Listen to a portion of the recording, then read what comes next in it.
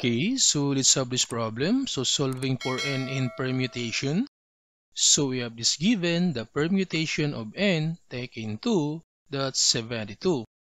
So from this formula, n is the unknown, then r is equal to 2. So to solve for n, since the given is equal to 72, so 72 is equal to n factorial, then r is 2, so n minus 2 factorial. Then we need to eliminate this n minus 2 factorial by rewriting this n factorial. So if we have this 9 factorial, so 9 factorial is equal to 9 times 8 times 7 factorial, or times 7 times 6 times 5 times 4 times 2 times 1.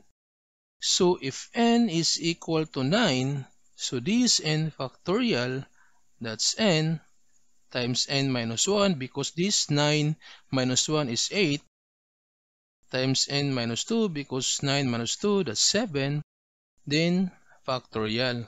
So therefore, we can rewrite this n factorial as n times n minus 1 times n minus 2 factorial, so that we can eliminate now this n minus 2 factorial. So 72 is equal to n times n minus 1. Then this n times n minus 1 is the product of two consecutive numbers. So if n is 7, so 7 minus 1, that's 6. So the product of two consecutive numbers.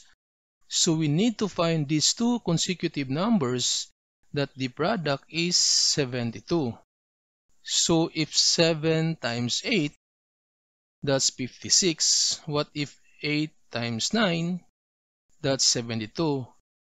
So this 72 is equal to 8 times 9, but we need to write first the bigger number. So 72 is equal to 9 times 8. So therefore, n is equal to 9.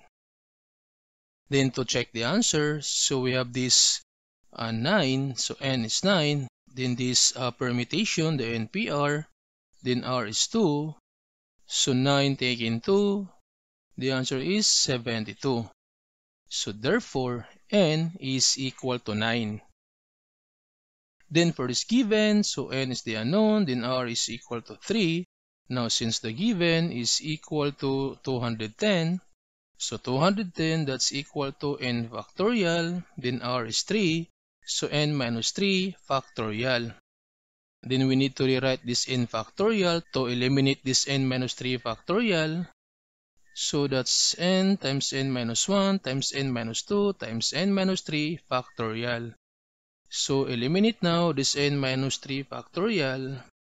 So we have 210 is equal to n times n minus 1 times n minus 2. Then this n times n minus 1 times n minus 2 is the product of three consecutive numbers. So we need to find these three consecutive numbers that the product is 210.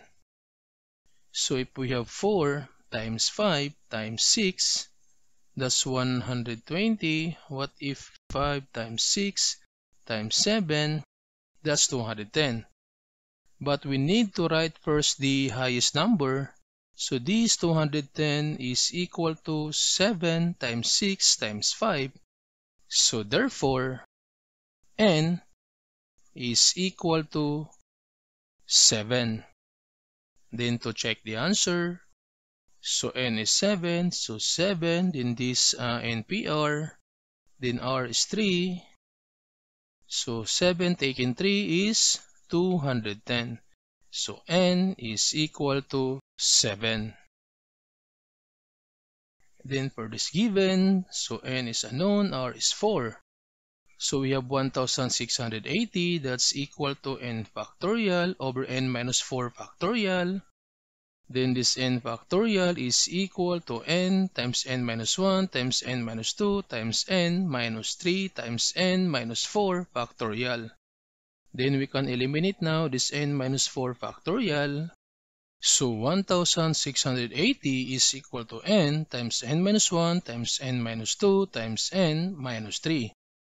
Then we need to find these 4 consecutive numbers that the product is 1680. So if we have 6 times 7 times 8 times 9, that's 3000. So what if 5 times 6 times 7 times 8? That's 1680. So these are the 4 consecutive numbers that the product is 1680, but we need to write first the highest number. So that's 8 times 7 times 6 times 5. So therefore, n now is equal to 8. Then to check the answer, so we have this n is 8, then this NPR, R is 4, so 8 taken 4, that's 1680, so n is equal to 8.